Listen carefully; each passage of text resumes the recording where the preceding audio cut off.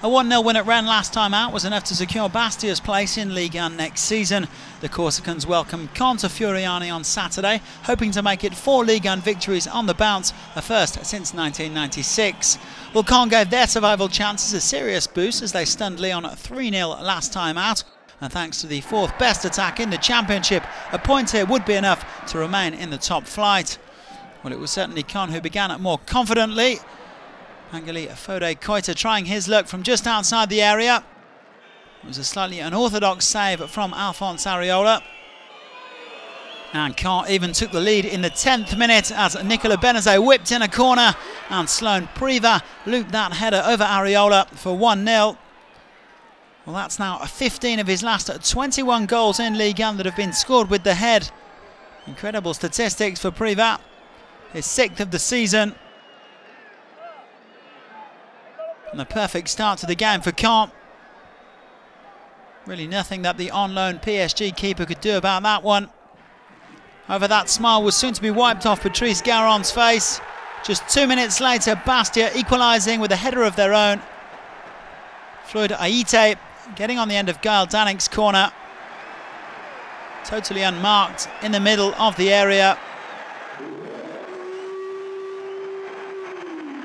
So that was 1-1 in the 12th minute.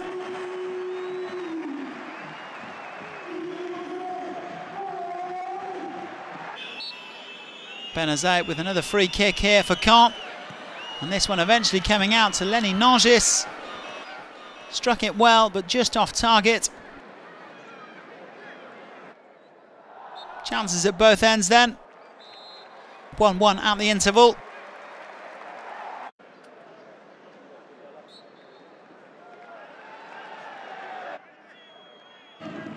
Patrice Garand's side coming forward again. A lovely touch there from Nicolas Sub to set up Koita again. And a good stop from AREOLA. How about that for a little ball over the top there from the Caen captain.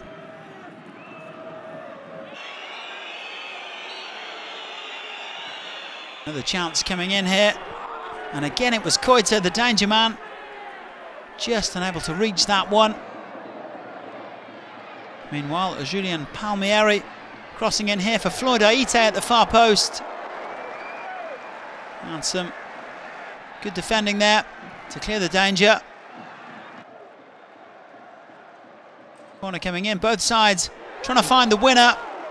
And it was Djibril Cissé making his first Ligue 1 appearance since back in January, who almost snatched it at the death. Ultimately though, as in the reverse fixture, it finished at 1-1. Only back then, both sides were in the relegation zone, and now they are both safe.